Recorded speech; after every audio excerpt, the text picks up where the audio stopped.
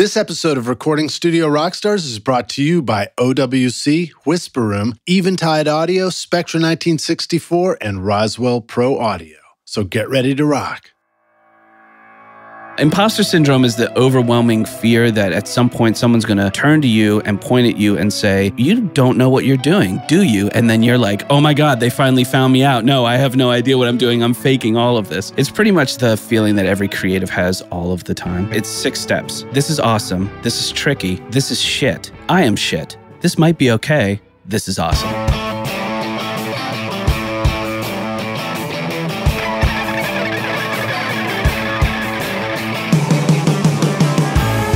Welcome to Recording Studio Rockstars.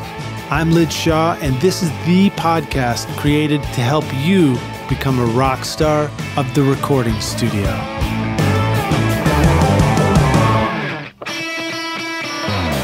This episode is sponsored by OWC, Otherworld Computing, which you can find at OWC.com, your trusted source for memory and speed upgrades, DIY installs, and used Macs for your studio. Let OWC focus on keeping your studio Mac in killer condition so that you can focus on making great music. Why ditch your existing Mac when you can take your studio far into the future with OWC? Learn more at OWC.com and learn how you can supercharge your studio Mac. The speed to create, the capacity to dream. Find out how awesome your Mac can be at OWC.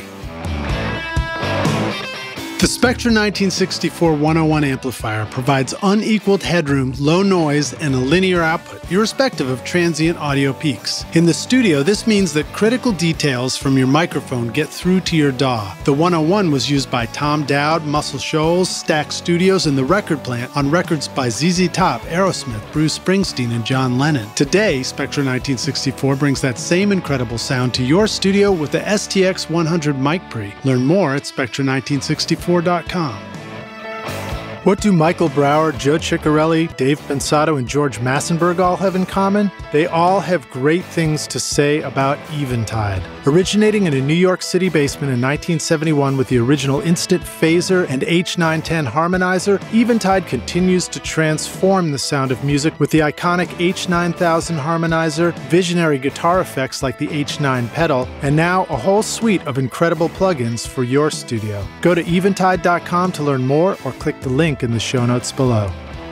If you're sick of bothering the neighbors when you are trying to record your music or ruining your recordings with outside noises, but you're not ready to spend a ton of money on permanent studio construction yet, then consider getting a Whisper Room ISO booth for your studio.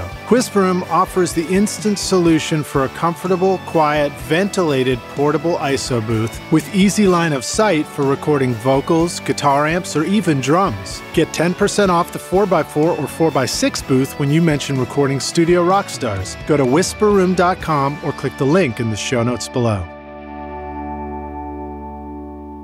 Hey Rockstars, it's your host Lid Shaw, and welcome back to Recording Studio Rockstars, bringing you into the studio to learn from recording professionals so that you can make your best record ever and be a rock star of the studio yourself.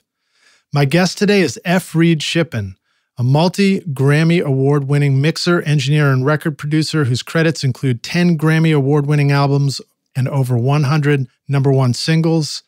His years of experience as a recording and mix engineer span multiple genres and feature a wide range of artists such as Ingrid Michaelson, Kenny Chesney, India.Arie, Cage the Elephant, Little Big Town, CeCe Winans, Steven Tyler, Colony House, Lucie Silvas, and Dierks Bentley. In 2019, Shippen received the Academy of Country Music Award for Audio Engineer of the Year.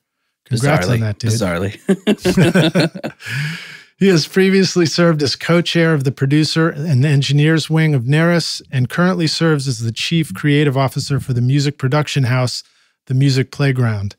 An advocate for music education, Reid co-teaches a class at Middle Tennessee State University, our alma mater, dude, and is co-founder of songfarm.org, giving kids equal access to creativity by building free recording studios in underprivileged high schools nationwide. Yep. He currently works out of his private Robot Lemon studio located in the Green Hills area of Nashville. Reid has been a guest on the podcast before for episode 19, early on, where we talked more about his background. So go check that one out if you want to learn more about where he came from. Today, we're going to take a chance to dig into talking about mixing and geeking out on what we can learn about making better records in our studios. So please welcome back F. Reid Shippen, Recording Studio Rockstars, F, or Reid. I called you F at the first. Back in the day, it was F. It was F, man. I think that was John Hill. Was it? Yeah. It was pretty good, man. Other one's good. Yeah, he called me F. I went by that for a while, but. So you ready to rock? I am ready to rock. There's probably credits out there somewhere where it just says mixed by F, which means they've been lost into the database of whatever. No doubt, dude. My credits, I never really got any of that straight. So things like All Music Guide were like all useless for my credits. Well, there are people that are working on that now, so that's good news. Working on it so that you don't ever have to work on it, even retroactively, or? Yeah, I've been doing a little consulting with a couple of companies who are doing like credits and trying to get them to figure out that like the best way to do credits is to make sure that everybody who's doing the work like is kind of looking after their own credits. And when you get everybody looking after their own credits, the truth, the actual accurate truth actually seems to happen. It's kind of like Wikipedia, right? Right, exactly. So yeah, there's a couple people, including Viva, that are working on some really great solutions for that. And I really look forward to the day when you're listening to something on Spotify and you can click next to it and you get the full credit list. In my imagination, there's going to be future tech where just the act of working on something, recording something automatically sort of embeds your credit in something. We can geek out on that. What the problem with that is if you think about the way we do recording, everything compounds on everything else. Yeah. So if there's a little bit of noise on a mic pre, it's no big deal, right? When you record 200 tracks with a little bit of noise, it starts to become a big deal. And that's the challenge that we're starting to run into with any kind of watermarking or any kind of music genomics. Like they after the music gets compounded, it gets really, really difficult to track all those changes all the way. Yeah, I can imagine. Well, hopefully AI robots will be able to do it for us at some point. Well, they'll be able to make the music and we can just have Mai Tais on the beach. We can sit back and have Mai Tais. Or we'll just listen to classic records.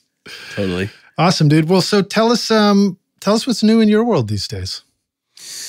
Man, new? I don't know what's new. I mean, there's a lot of work, going on, trying to keep a couple of balls in the air. Doing the producing, engineering, and mixing thing, and running the charities and teaching class and doing the music playground stuff, which is sync, film, TV, advertising. Sync is like a whole different muscle group, which is really exciting to jump into. But like any new venture, it's a little nerve-wracking as well. Yeah. So tell us about teaching. What's this class you're teaching? Is it sort of general? Is there anything specific about it? Yeah. I mean, what I wanted to do when I joined Marco doing this was I wanted the class that I would have died for when I were 20, because you and I both went through the same program and it was great. And we had great instructors and, we got a lot of studio time, honestly. I don't know if they can anymore. There's a lot more students and, Yeah, really. But, there's a difference between book learning and how the real world actually works. Yeah, so I remember a lot of book learning when I was there. And it was great. And there's a ton of invaluable stuff in that. But, at some point you leave school and you walk into the real world. And a lot of times people are walking into the real world completely unprepared. So what we decided to do was do a class that we call a minor in reality, where it's like, okay, so you're going into the music business. Here's how it actually works. We're going to give you inside information, an inside look at how we see it and how other people see it. And we bring in experts and like heavy hitters to help elucidate that. Like when we're talking about concert promotion, then we bring in Ashley Capps, who started AC Entertainment, invented Bonnaroo. That's right. Sold the whole thing for $450 million like 2 years ago. You want to talk to somebody about how to do shows from the smallest club show in Knoxville to Bonnaroo? Here's Ashley. Let's talk to him about it. Yeah. Stuff like that, So it's a huge advantage to get the students as exposed to as much stuff as possible. We don't really do homework or we don't do assignments. We do actual practical stuff from, dealing with social media to dealing with, just about any aspect of the music the music business. And we try and just give them a crash course in reality. It's pretty fun. I bet you probably learn a ton just by being there when you're teaching it. I think I learn more from them than they learn from me. That's the story of my podcast right here. I didn't realize it when I started this, but after over 200 interviews, I'm working on things and I realized, looking in hindsight, I'm like, shit, I had no clue about this stuff when I started this podcast. Totally. It's great. Anything that gives you a different perspective is great. And then the other thing that's really crucial, which I really wish somebody had talked to me about, was we talk a lot about philosophy. We talk about imposter syndrome. Yeah. And we talk about failure and how it happens and how you deal with it and how you move through it, and we talk very openly about that. I remember coming in one day and I was like, okay, so here's what happened to me this week. I had somebody write to me and say, this is the best mix they've ever heard. And they were absolutely overjoyed. And I had somebody write me an email and say, hey, we're going to use somebody else on this. We don't like your work. So I'm trying to figure out why the first one made me happy for 10 minutes and the second one made me bummed out for it's going to make me bummed out for 3 weeks. Right. Longer than the happiness, right? And that should be a wash. You should just be like, this week was okay. Win a few, lose a few. But humans don't work that way. And everybody expects that humans do work that way. So it's really great to have these kids, having people come in and saying, yeah, I made $150 million last year and I'm still scared that someone's going to turn to me and say, you don't actually know what you're doing, do you? Nice. Like that yeah, fear. Exactly. So just knowing that exists is a huge boost. I think you had one of our favorite quotes on the podcast where you said, if you're not getting fired from a record, then you're not trying hard enough. Yeah. It's a good one, man. Yeah. It still hurts to get fired, but it's better to keep trying. Yeah. Well, that's a great reminder. All right. So very cool that you're doing the teaching thing. What are a couple of the other takeaways that you feel like you've already learned from the teaching? What were some different areas of the music industry that somebody came in and you were like, wow, I had no idea? I mean, the one realization is that the music industry has changed so insanely fast. I mean, if you think about it from altitude, the paradigm that was happening in the 60s and 70s was insanely complicated. Insanely expensive, you got to go into $1 million studio with experts and you got to record on all this expensive equipment. And then you got to take it to a mastering studio and they're going to put some nail polish on a plate and drag hot rocks across it. And then that's going to go to another place and they're going to seal it and sign it and stamp it and push it and all this stuff. And now you can get on an iPad and you can have a song that you created today distributed to the entire planet tonight. Yeah. And you don't even have to create it by yourself. You can create it with other people in other cities by sending a text message to them. Yeah. It's an incredible paradigm shift for music, and it's yielded two things: a lot of really great music and a lot of really not great music. Yeah, that's true. That's probably what we had back in the day. It's just, it felt like much more of a thrift store or a back of the record store find when you found some funky record that somebody had done that was just terrible, but kind of awesome at the same time. Well, there were gatekeepers, right? And those gatekeepers don't exist anymore. So the noise to signal is way off the charts now. And part of the challenge and part of what we talk to these kids is, how do you get noticed? How do you build a brand? How do you build your tribe? How do you become a working musician? And the other thing is this realization that if you're getting into music to make money, quit now. Right. It's ridiculous. There was, there's a time you can still make money. There's big money to be made in just about any avenue of work on this planet. But the music is for creatives, like people who are dying to be creative. And if you can eke out a living, if you can make a decent living doing music, then you're winning. Yeah. So you kind of have to take the delusion of grandeur away. It's true. I mean, if you just can really enjoy, I try and think about it like this. When you begin, you look at the music and you say, that looks like a lot of fun. Like, I like music a lot. You just kind of want to do the opposite of what your parents are doing or whatever. Sure. And then when you get there, if you can actually do that, that's what you wanted. Amazing. Yeah. But, you got to tell these kids, it's like, look, if you're not bleeding out of multiple orifices in that you're going to do music or you're going to die, you might want to consider another career. Like, one of the hallmarks I use is one of the first things I tell any class is like, let me see hands, like who plays video games? And whoever raises their hand, I'm like, you're not going to win in the music business. Yeah. Because, you know, you don't have time to play video games because the guy who's going to kick your ass or the girl who's going to wipe the floor with you isn't playing video games. They're working on getting better right now. Yeah, that's a good point. I mean, luckily for me, the last video game I played was when I realized that I get dizzy playing them now, so I just physically can't play them anymore. Because, you know, sometimes you just do wish you could kind of have some fun outside of the studio too. Well, you totally can, but, you know, I mean, it's you got to manage your time. Well, dude, our studio life has turned into a video game. It's all video games now. That's right. Like plugins and knobs and weird graphics and things flying all over the screen. Yeah, and we haven't even gotten to immersive audio yet. Yeah. That's coming, man. Actually, I got some interviews where I'm going to be doing 360 mixing and surround stuff, and I'm pretty excited about it. Oh, well, the guy you need to talk to on that is Paul David Hager. Paul David Hager. Oh, yeah. You got to get PDH in here. He's a genius. He's just a genius on multiple levels, but he's jumped into the Atmos thing, and we were talking about it the other day, and he's amazing. He's a guy you got to talk to. He's done incredible studio stuff, incredible live stuff, like everything from Jonas Brothers to Beck.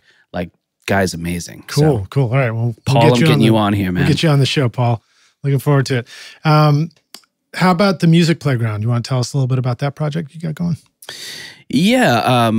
I'm friends with a couple of guys that run it. It's a going concern. They've been around for, you know, over 10 years. They've had thousands and over 8,000 syncs and millions of dollars in placements, and they work in TV, film, and advertising. And they just kind of asked me to come on and throw some creative vision into, you know, where the sync industry is going and how we can utilize the insane talent in Nashville, the players and the writers and the artists and stuff to, you know, make some really cool sync stuff. So that was a really exciting invite. And so you so are you picking up an instrument for this sort of thing, or is it more like be a production capacity and a recording capacity? And as of right now, together? it's kind of creative direction and casting. You know, we're working on building a studio that we can do stuff in. So no, I'm not doing any composer stuff at this point. You know, and let's face it, like I'm behind the glass because I can't play. You know, I don't admit to playing anything in Nashville. So as a reminder, of course, we want to go listen to episode 19 to hear more of your backstory, but give us a quick refresher on, you know, what instruments you have played or don't play. Oh God. Whatever. So yeah, I don't admit to playing any instruments in this town because, you know, come on. But I've heard that line before. Yeah. I mean, I started on drums and keyboards and sang in bands and choir and stuff like that. So I'm barely talented enough to drop like some keyboards or some beats or some percussion and stuff on songs, and I have snuck in the occasional background vocal. But sometimes I think that helps when you're in the engineering, mixing, production capacity, because you have a sense of what sounds good and feels good, and you've got just enough knowledge to air drum along with it. Yeah. And that's about all you need, you know? Just slightly Turn dangerous. it over to those who are more capable. Totally.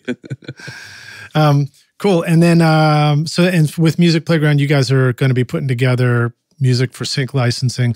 Any insights you want to share just on what sync licensing is all about, or you know, do you have something that comes to mind as a first question, or something that people need to get straight about that topic? Well, you know, a lot of people are like, ooh, I want to get my music in, you know, film and TV and commercials. And yes. It always sounds like an exotic, like, yeah, that sounds great. Yeah, it's fantastic. And, you know, a lot of people have made a lot of money doing that. And a lot of people have, you know, raised their profile by doing that. I mean, if you land a Mercedes ad during the Super Bowl, like, people are going to listen to that song and be like, dude, who is that? You know, it's super cool.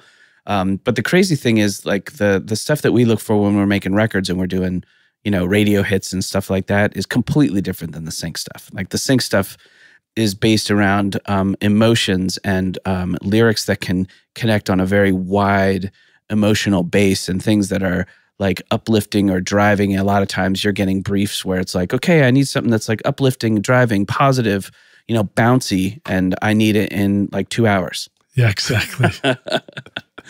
Immediately, please. Yeah, it's immediately, or if not sooner. And I'm really amazed with the guys at the Music Playground, the amount of stuff that they're able to turn around in such a short period of time that's such high quality. Like, it blows my mind, man. It's hard. When they ask you, or when you ask them, how soon would you like that? The answer is always, it's already overdue. Yeah, pretty much. Like, I see briefs come through all the time at 4 or 5 o'clock in the evening, and it's due at 11 a.m. the next day.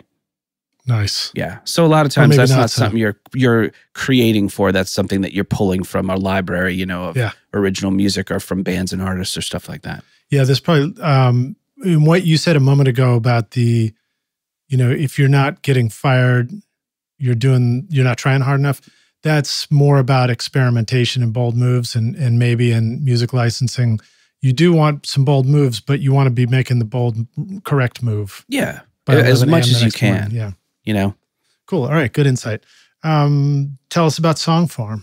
What's that all about? Oh man, Song Farm. So, if you're fortunate enough to get to a certain level in music or in anything really, but for me, it's music. I think that it's your responsibility to send the elevator back down. Right. So, funding for creative arts in schools in this country is horrendous. And I can give you 100 stories from friends of ours who say, man, the only thing that saved me in high school was music, or I was supposed to be, I talked to one person that was like, they were going to give me drugs for ADHD until one of my teachers said, well, you just need to give them a guitar.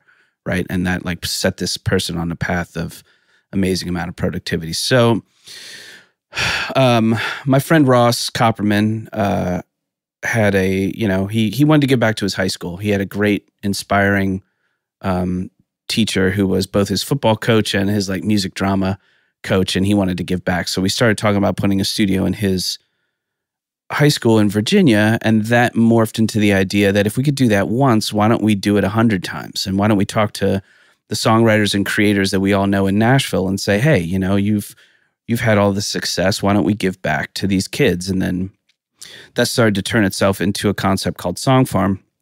And then we've recently picked up a partnership with Save the Music, who puts a lot of band instruments and production stuff and hip hop stuff into a ton of schools. And we've created a partnership called Hometown to Hometown, where we're going to go out and do Ross's school in Virginia. And then we're going to do a Title I high school here in Nashville that has need. And then we're going to go do Nicole Galen's in Kansas and another school in Nashville. So we're kind of, we're Music City, USA, right? We got to base it here. If we're not providing access to creative outlet in our schools in Nashville, we're huge losers. So we need to fan those flames as Unfortunately, much as sometimes Nashville seems to forget that it's Music City when it comes to home studios. Yeah, but that's a whole nother topic. We'll remind it. Mine in particular. Awesome.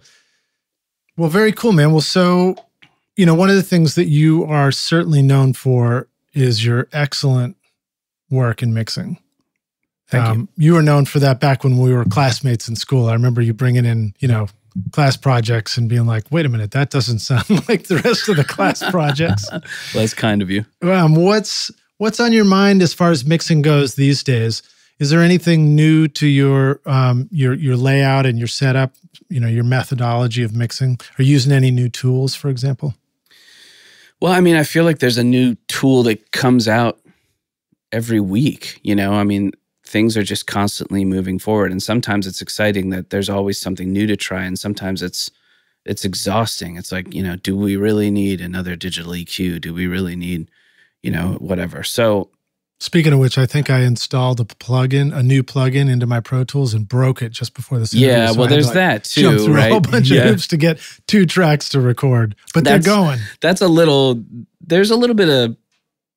scary too, because it's just guaranteed that if you put something new in your rig, it's going to break, and it's usually going to break when the artist comes over, and the more famous the artist is, the more it's going to break while he's over there or she's over there. So yeah, in my experience, you're right. It's either going to break just before the artist arrives, or it's going to break right at the beginning of your personal time off. Right. Totally. Yeah. It's like it knows. I think there's a personality to Pro Tools. Text message from family telling you how delicious dinner's going to be. Computer breaks. Yeah, totally. Absolutely. I did a mic shootout for my vocals in the studio and tried 20 different microphones from the Shure SM7 to a vintage Neumann U67, but was impressed that my favorite of all was the Roswell Pro Audio Delphos 2 large diaphragm condenser. Handcrafted in California, Roswell Mics brings you inspired design and attention to detail to help you capture a gorgeous vintage sound without the vintage price tag. Check out their beautiful microphones, including the Mini K47 for only $349 at RoswellProAudio.com. Well, you know, I mean, the nice thing about it is there's 100 different ways to skin the cat now. So the way I work is a little bit throwback. I've been doing this for a number of years, but only because I don't get much time to experiment, like change stuff up. And which is obviously critical to what you do, because it's the experimenting that gets you fired, hopefully. Yeah, well, I mean, you can experiment with techniques, but experimenting with a whole new layout, I mean, it gets a little tough. I mean, we're working on a record right now. I've been working on records that people call me, and it was like 3 years ago, and they want to change stuff, right? Dude, I have trouble opening sessions from 3 months ago. I know it's a little bit scary, but there's become a perception that nothing is ever finished and that you can always open it, but then, you know, different versions of software, different versions of platforms, different versions of computers, it just doesn't work that way. So, yeah, true. You know, but what are you going to do, right? You just soldier on. Just make rock and roll. Right, as much as you can. As much as you can. All right, so what about, you know, I think I remember last time you were using, you know, you're using tools like Pro Tools, but you've got an SSL console in front of you, and you had sort of your own personal hybrids for using different things. Is that still part of your workflow? Have you transitioned in any particular direction? Yeah, no. I mean, there's stuff that works really great through an SSL and stuff that doesn't, and stuff that works great through Outboard and stuff that works great through plugins. So I like my room set up the way I've got it because it's just eminently flexible. I can do whatever at any time. You know, I do projects. I do a couple projects a year for like Disney where it's 400 or 500 tracks a song. And it has to be turned in on like 36 stereo stems. So obviously I'm not mixing that through the console. Right. I can just bounce stuff, or I can, you know, I can just render it out through Outboard Gear if I need it or what have you.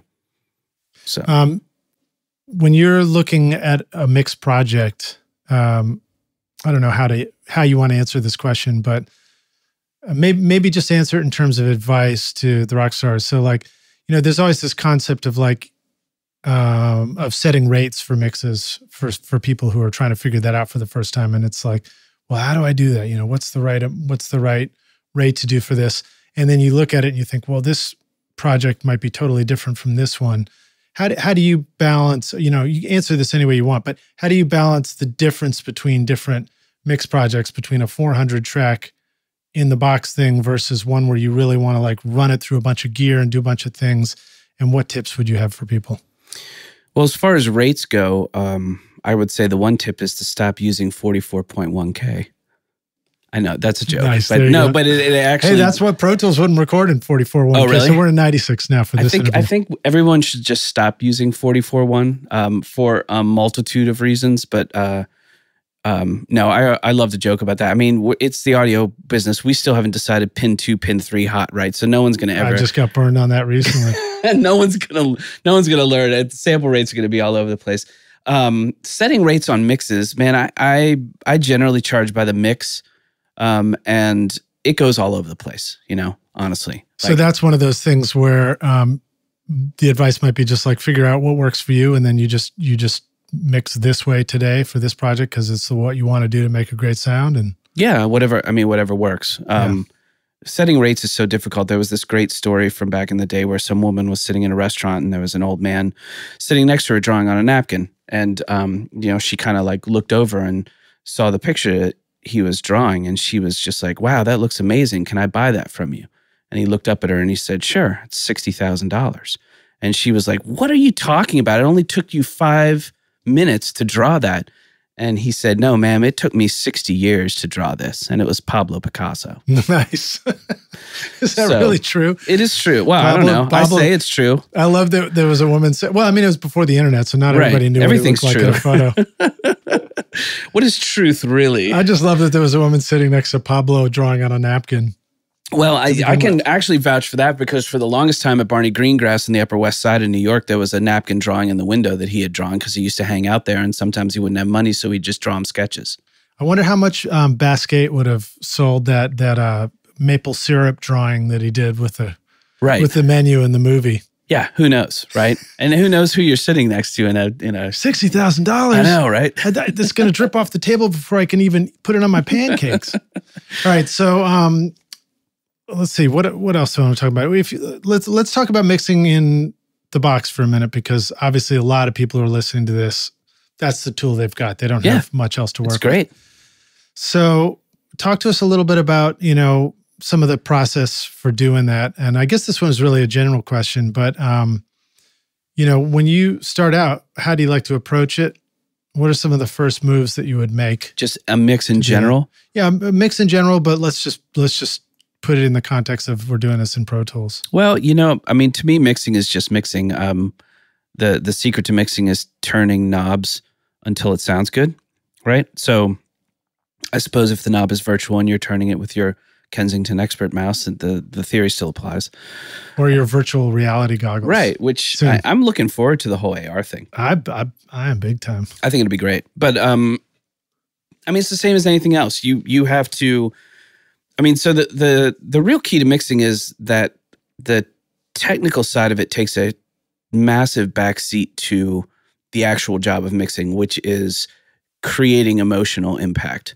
Mixing is about emotion. It's about connecting the song and the artist with the listener, and if part of the way you need to do that is by doing things wrong, then by all means do things wrong. I won't tell the Grammy committee if you don't. Nobody's grading you on a check boxes. It's not, you're not going down saying he did this, he did this, he did this.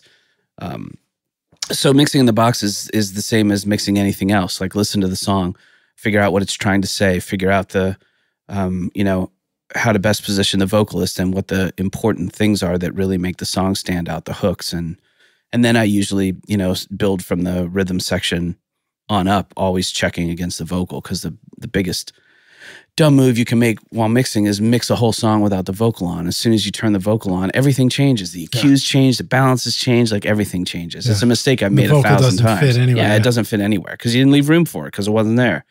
You kind of have to make that mistake in the beginning to get used to it. Yeah, you totally do. Like you have to make it about 1,000 times, which is how many times I made. I still make it. I still make that mistake. Yeah, I get into a song and it's totally cool, and I'm listening to all this stuff, and then I push up the vocal, and I was like, I have to comment that I think a little bit of that might be also the fact that inevitably we're going to be mixing a lot of songs where everything sounded great until we had to listen to the singer. Yeah, because you don't always get to work with totally brilliant, amazing singers. Sometimes it's not the best instrument. No, it's not. But then again, a lot of people. Bob Dylan, I don't like his voice, but he's a great singer. Like, make sure we can understand his lyrics. Yeah, exactly. Yeah, he doesn't care. All right, so here's some questions in the context of the emotion of a mix. How do you make something sound angry? Oh, that's a good question. Well, the first thing I would say is if it's supposed to sound angry and it doesn't sound angry when it gets to you, then maybe it isn't supposed to sound angry. All right. I think the easiest thing that everybody reaches for in that point is distortion. But if you want to make something sound angry, just EQ it hard. Yeah. I think a lot of people shy away from digital EQ, using extreme digital EQ for two reasons. One is it's not as forgiving as analog. I looked at my SSL the other day, and like the stuff that I had on drums, it was, high frequency plus 15, mid frequency plus 15, like 4 or 5 channels of that, like just maxed out. Sometimes it keeps sounding better. Yeah, sometimes it's just like, make it hurt and let it poke out. But it is true. It doesn't always respond the same way in digital. But I think that with digital, sometimes we look at the screen and we feel like, well, we shouldn't be turning that knob up so much. It's not supposed to go up that high. It's a weird thing. It is. Well, it's just human. Why would they give us a knob that goes all the way up if you're not supposed to go all the way up with it? Well, why are you looking at something and saying that doesn't sound right? Because your Kensington trackball doesn't give you a feeling that the knob's all the way up. I guess that's it. Richard Dodd told me a story some some time ago where he said he was working on this record for this band. I think they were a European band, and they had nailed the whole record except for one song, and for whatever reason, the mix on that song just wasn't working. So he was like, okay, I'm going to just break it out on my console and go full analog, So he does that, and they loved it.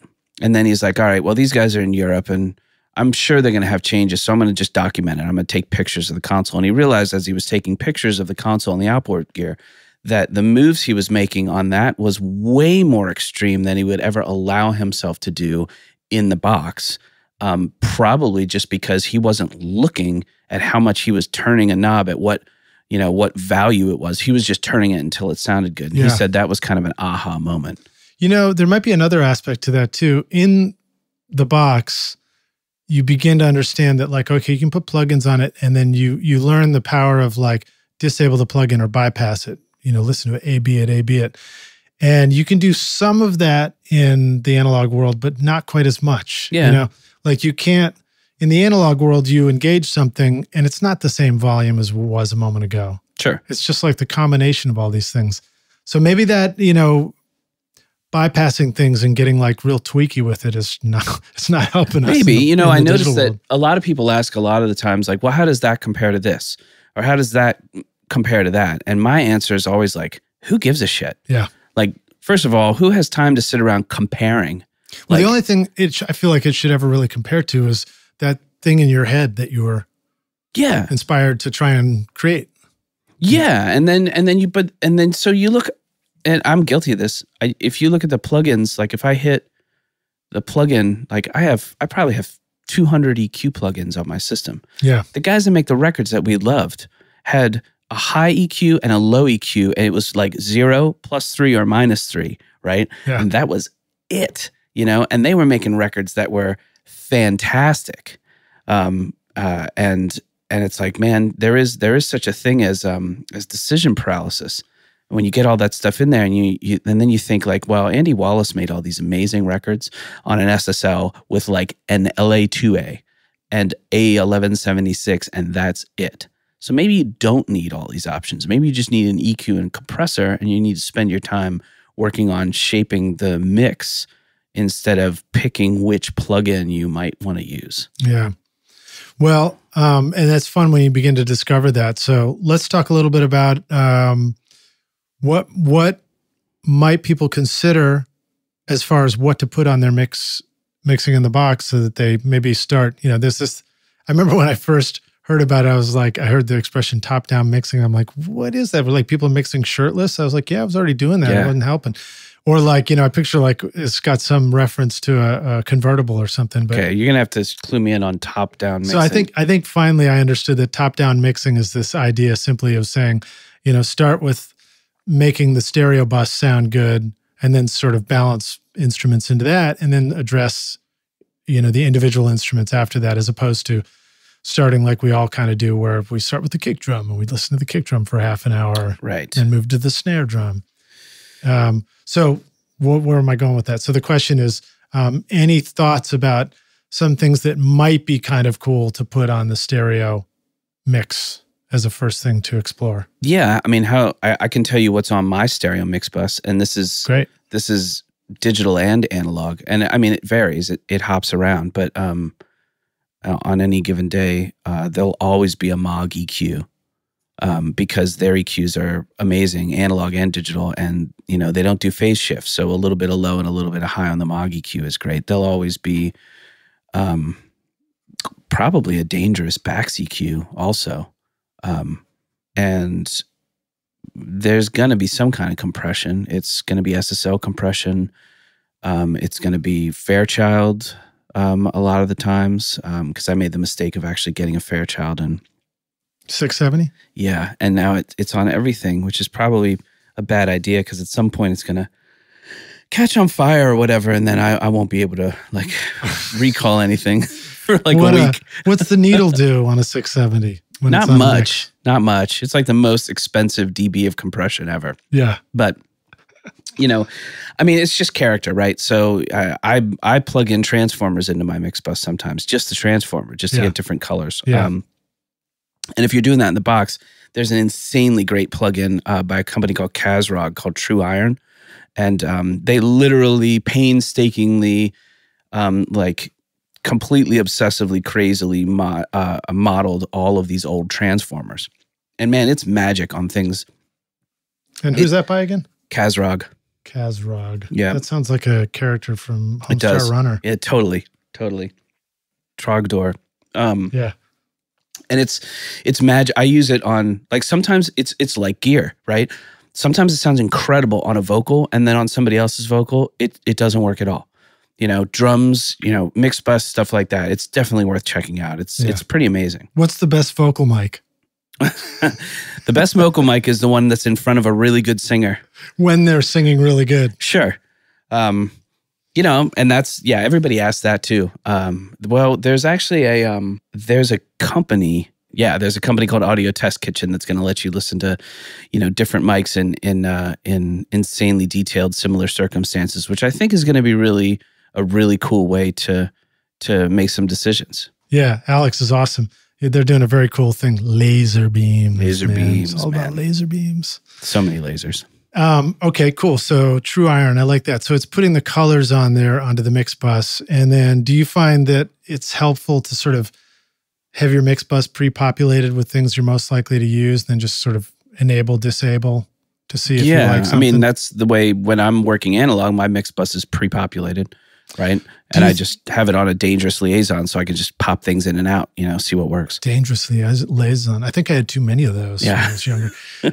Never too many. Did you, at what stage are you deciding which one of these things you might want to use on your stereo bus? Is it like right at the beginning, and how much of the music is coming through when you're making those decisions? Is it like a balance of everything? Is it the rough mix? Any thoughts about that? It's everything. And honestly, because I'm fortunate enough to get to do a lot of mixing, you know, after a while, you start to kind of see an average. So it's like, oh, okay, so we're doing this type of song, and that's probably going to end up being the SSL and the Fairchild and the Moog, and maybe some Transformer stuff, and, you know, maybe a little bit of high frequency limiting, or maybe a little bit of Baxton Hall filter.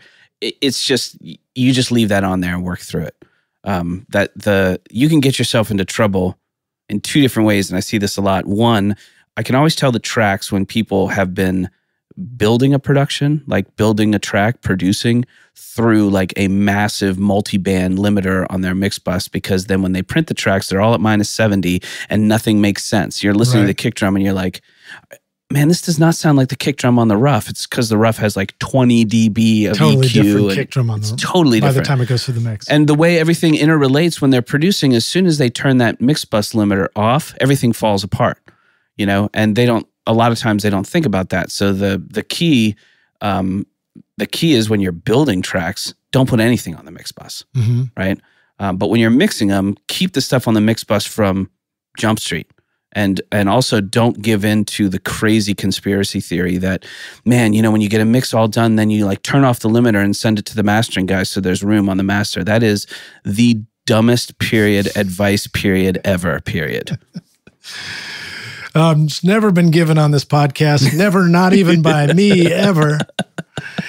But I'm with you on that. I mean, it's this kooky idea that we're supposed to trust our ears to make music, but then right at the last moment, it's like, but just in case, don't trust your ears. Well, and you know what's funny? Getting back to the top of the conversation, that is imposter syndrome.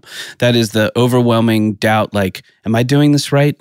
Am I screwing this up? Maybe I'm doing this totally wrong. I could have screwed this whole thing up. You know, that's just part of the process. Yeah, we all do it. Yeah. Where are the places that you run into where you're like, I'm screwing this up again. I need to back up from this thing or solve it? I have learned to listen to the little voice in my head that says, this isn't done. Because sometimes you're like, man, I really want to go home. Or they really said they needed it by tonight. But the real fact is there's no such thing as a musical emergency. They never need it by tonight.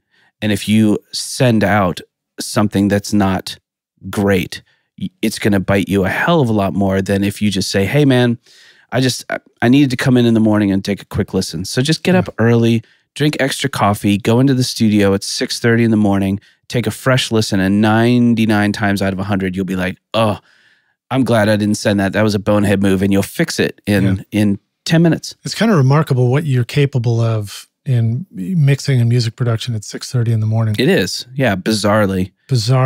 And then by 7:30, you're toast again already. Well, yeah. Maybe not. Yeah. I found out after working years and years and years, working till 4 in the morning, that I can get more done between 8 and noon than I can get done between noon and 8. Yep. You know, so it's budgeting not always your time. I can get a lot done between noon and 8 if it's just musical composition.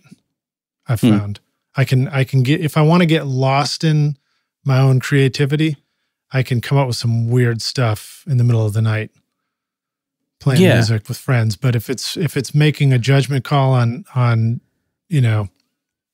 just with real perspective, then my ears are in much better shape in the morning. Yeah, well, I mean, you can't listen and concentrate hard for 12 hours and be as good at the end of it than you are at the beginning. Yeah. I should clarify that. So if it's playing and making sure I'm reading a chart properly and, having a clear head, then the daytime stuff is great for music. If it's being in kind of a spacey zone where I mishear something and all of a sudden I hear a melody and I capture it, sometimes the late night stuff is great for that. Right. And the secret to all of that, for you, for me, for anyone else, is knowing yourself well enough to know when that stuff happens and how it happens and paying attention to it so that you can maximize, the good that can come out of that. Yeah. How do you avoid, or how should somebody avoid imposter syndrome? I don't think you can avoid it. I think it just exists, but you just tell yourself that it exists and that you have it and everyone else has it, and you just need to move through it. So this is out of order, but what is imposter syndrome? We can edit that around, right? Imposter syndrome is the overwhelming fear that at some point someone's going to turn to you and point at you and say, Liz, you actually don't know what you're doing, do you? And then you're like, oh my God, they finally found me out. No, I have no idea what I'm doing. I'm faking all of this. It's pretty much the feeling that every creative has all of the time. And it's 6 steps. This is awesome. This is tricky. This is shit. I am shit. This might be okay. This is awesome. Nice. That's exactly that loop is what we're all in all of the time. And you have to just put your head down and rock through it and not listen to the demons. Yeah. And that's why enjoying the process is so critical, because that's all you got. Yeah. Like there's no start and end. There's just the process. Absolutely. I mean, just for life in general, for those of you playing at home, find what puts you into a flow state and make that your job, and your life will be awesome. That's the key. If playing drums puts you in a flow state, find a way to play drums for a living. What puts you in a flow state?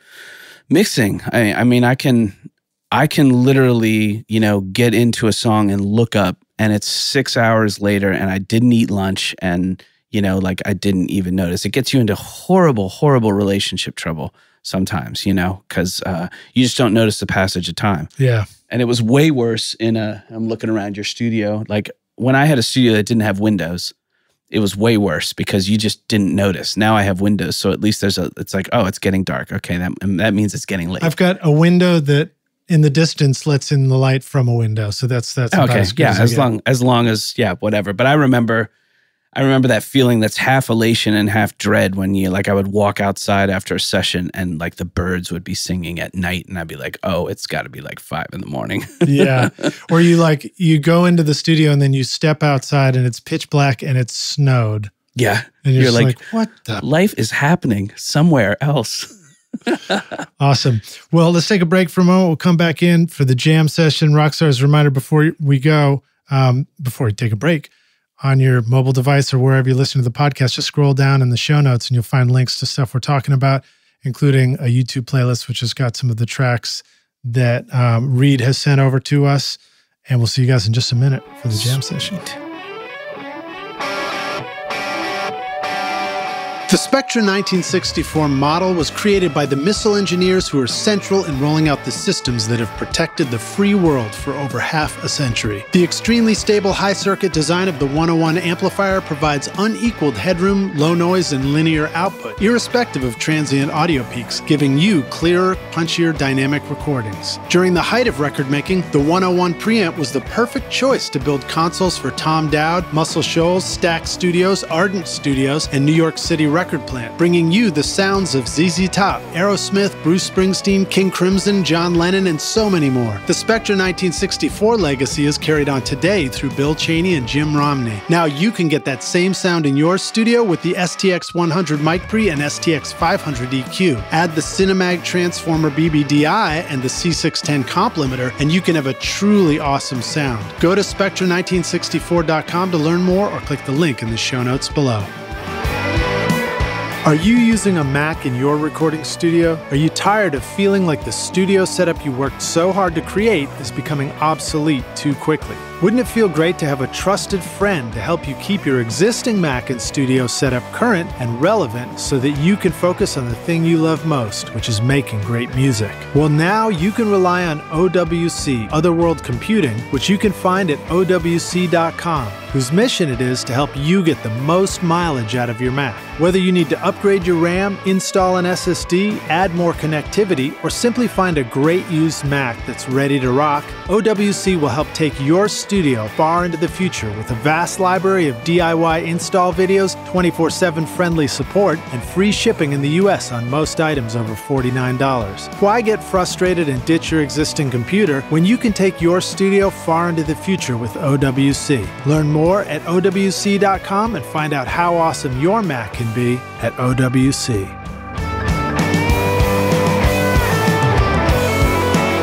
It was 1971 in a New York City basement when Eventide revolutionized the audio world by introducing the world's first studio effects processor, the Instant Phaser, and the first digital effect, the H910 Harmonizer. Eventide soon followed with the Instant Flanger, Omnipressor, SP2016 Reverb, and H949 and H3000 Harmonizers, which have been favorites of A-list mixers like Michael Brower, Joe Ciccarelli, Mick Guzowski, and Dave Pensato, and heard on countless hit records over the decades. Today, Eventide brings all that sound to your stage and studio with modern solutions like the H9000 Harmonizer, their complete line of guitar pedals, including the versatile H9 Max, and transformative plugins like Micropitch, Physion, Black Hole, and Mangled Reverb. Take your next mix in your studio to a whole new level.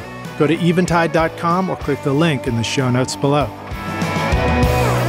Are you sick of bothering family and neighbors when you're just trying to rehearse or record your music? Do outside noises or computer fans get into your studio mics and ruin your recordings? You could book a pro studio to record every time, but that would add up quickly, and doing permanent construction to soundproof your studio can easily cost up to $100,000 or more. Trust me, I know. And you can't take that with you when you eventually move the studio. Don't you wish there was an easy solution right now? Whisper Room ISO Booths offers a simple way to install a comfortable, quiet, ventilated ISO booth in your studio with easy line of sight for recording vocals, guitar amps, or even drums in a variety of sizes. For 30 years, Whisper Room has been solving studio isolation needs worldwide with ISO booths that are shippable, portable, and can be assembled in an afternoon. Now you can get pro vocal recordings right in your home studio, practice whenever you want, and start using real guitar amps again. Get 10% off the 4x4 or 4x6 booths when you mention Recording Studio Rockstars at whisperroom.com or click the link in the show notes below.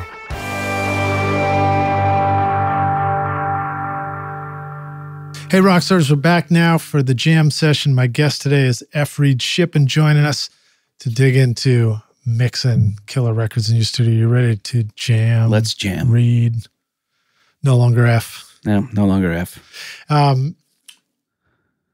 You know, mixing is a tricky thing because obviously there's a lot of teaching that involves encouraging people to just try things. Yes. And develop your palette of sounds from which to select according to your own taste, I imagine. Mm-hmm. But nonetheless, we love learning some new things to try.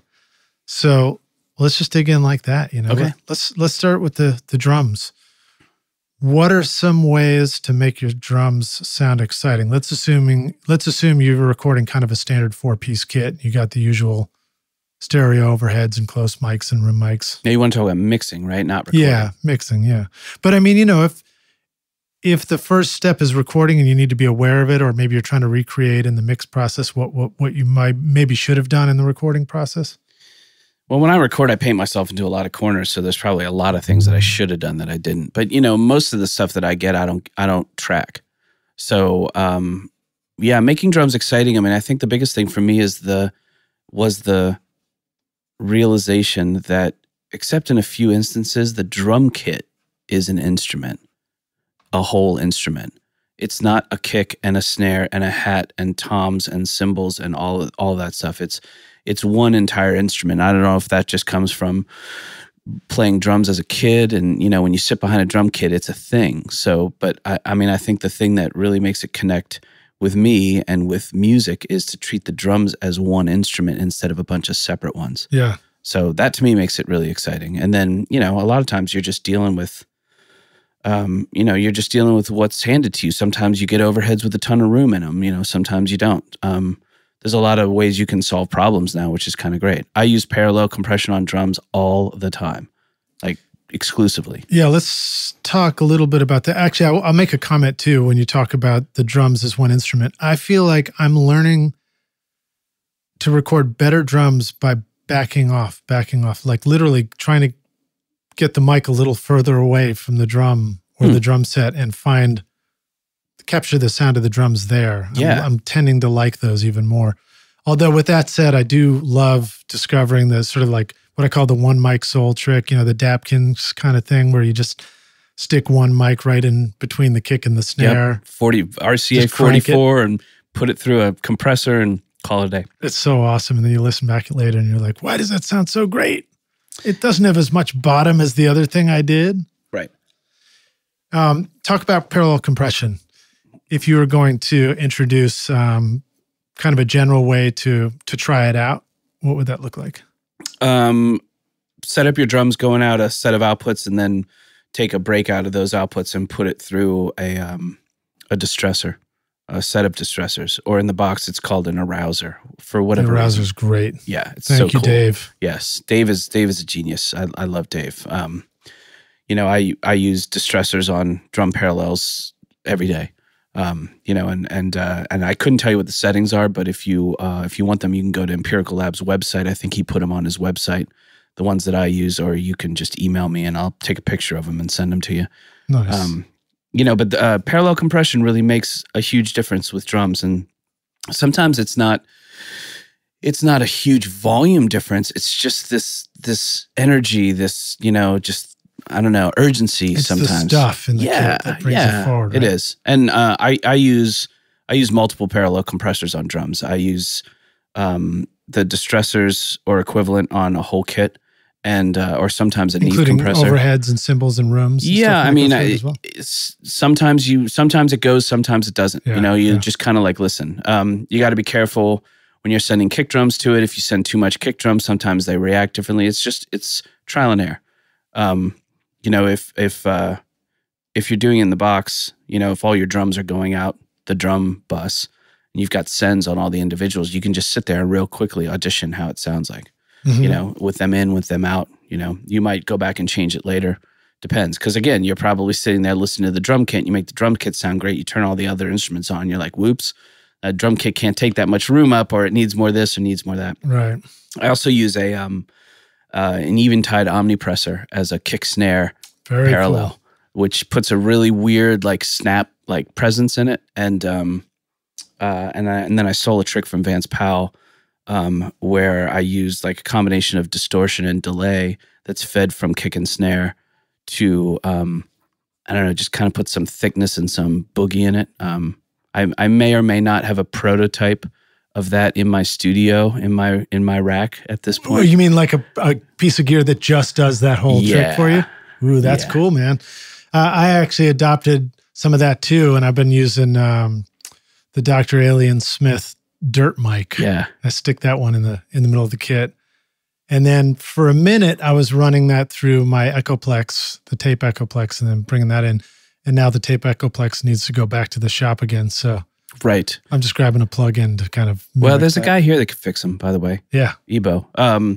Yeah, I almost actually all the time when I cut drums, I use an Ampex Omni mic running through a guitar pedal. Hey, can you talk about the Omnipressor? Because I don't know much about it. I know it's unusual. It's different than we're used to. It's a weird, quirky, I don't even know how to explain it. It's like a compressor and an expander. Again, you know, like I'm the worst guy to talk about that. Some guy asked me on the internet the other day, like, what's the topology on this compressor? Is it a FET or an opto? And I was like, do I have to spell topology? I don't know what it, you know, I know what topology is, but I don't care.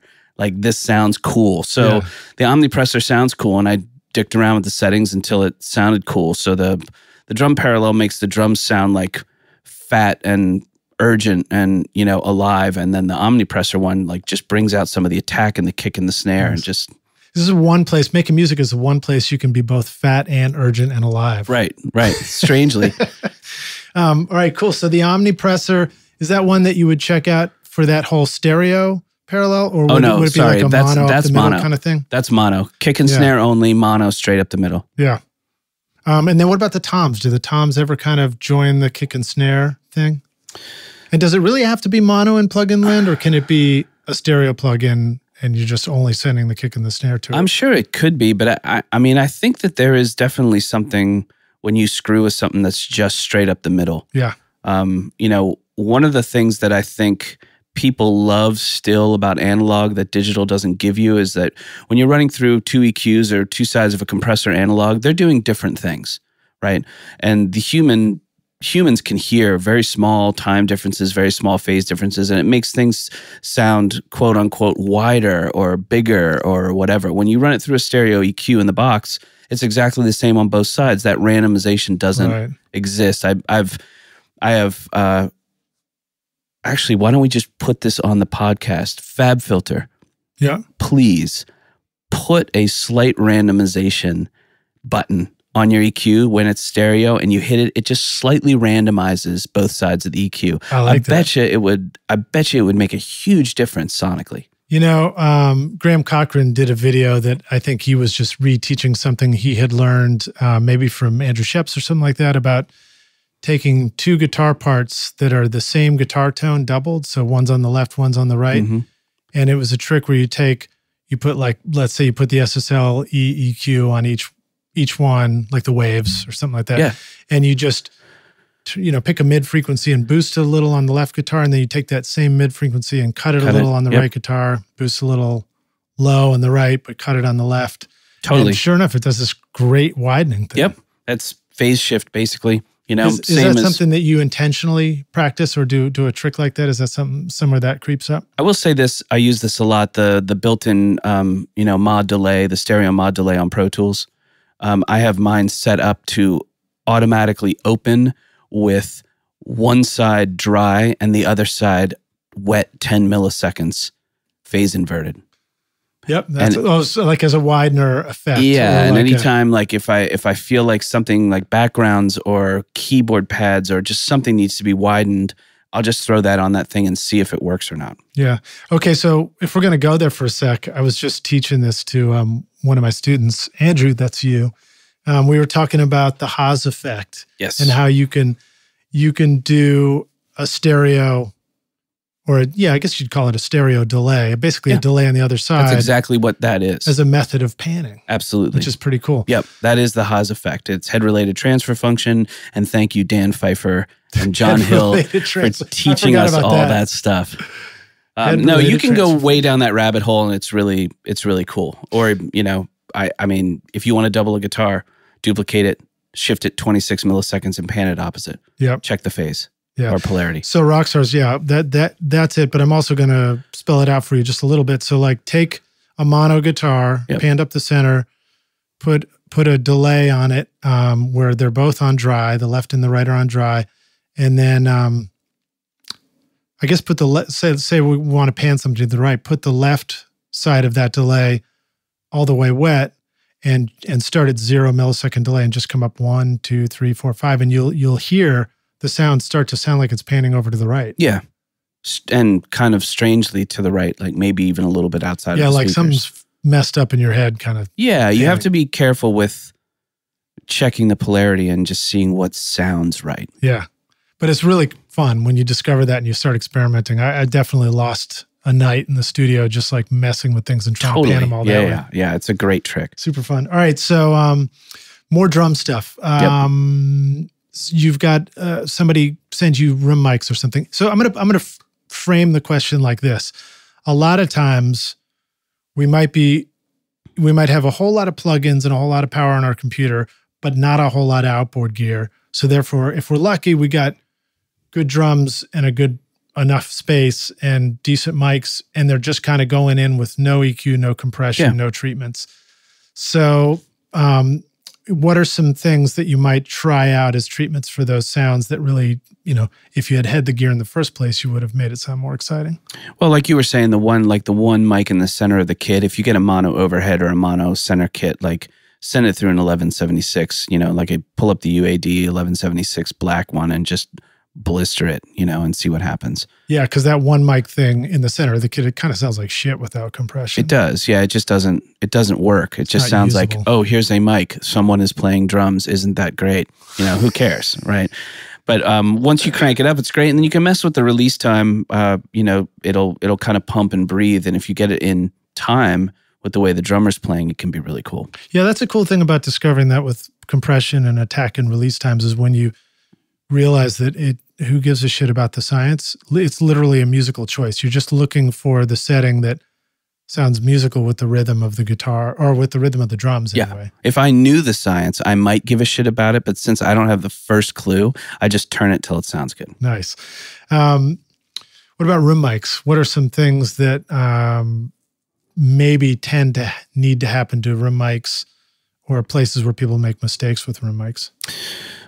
Well, I was talking to somebody the other day and they said something, a student, and they said something that I thought was a little bit strange. They said that they had a friend that would take the room mics and like visually line up the transient from the room mic with the rest of the drum kit, which makes no sense to me at all, because that's not the way room mics sound good. Although maybe that was a sound they were going for. I'm not going to say it sounds bad. I'm just going to say it never occurs to me. I will say this, and this works in the box or out of the box. Every time I track rooms, specifically just like Coles close to a drum kit, I'll run it through a Chandler TG1, and I'll run it through an Elysia envelope. Can we just have a moment of silence for the Chandler TG1? It's so awesome. It's so awesome. I wish I had one here. I wish I had everything that Wade makes because he's amazing and all of his stuff sounds great. But the fun thing is the Chandler gives it attitude, and then the envelope, which is basically a transient designer on steroids, lets you, with one knob, the sustain knob, you can go from Fleetwood Mac to Led Zeppelin, with one knob. So I'm sorry, say that again. It's the envelope. What is the envelope? It's an envelope filter. It's kind of like a transient designer, except it has a little bit more control. But I've just found this one particularly just sounds amazing on drum rooms. And these are both outboard pieces of gear, or are these also plugins? I use these when I'm tracking, but also they're outboard. They're plugins too, so you can use them when they're mixing. Is that from UAD or something like that? I don't know who does the Elysia stuff. It may be Dirk BX, or maybe Plugin Alliance. Oh, an envelope is from Elysia. Yeah. Okay, cool. What about Chandler?